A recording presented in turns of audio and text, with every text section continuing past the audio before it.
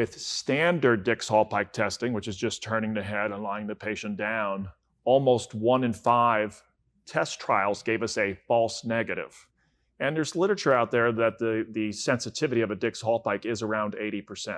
So that's in conjunction with other literature. When we did a loaded Dix-Hallpikes, and we did the loaded version, we reduced those false negatives down to less than 5%. So that was a substantial decrease in the number of false negatives, which helps you arrive at a diagnosis more promptly. So that's one advantage of the loaded Dix-Hallpike that we noted in our study. The other is you have longer to watch a show. So when you do a test, the duration of nystagmus is substantially longer with loaded Dix-Hallpike testing.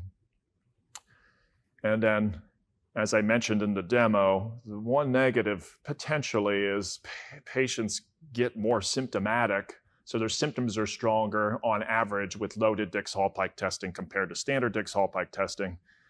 So that could be one potential negative, is it could induce stronger symptoms for your patient when you do loaded testing. So just keep that in mind. So although you can see it better, it lasts longer, it's more likely to happen, your patient may become more symptomatic with the test when you do the loaded version. So that's just some data for you to review.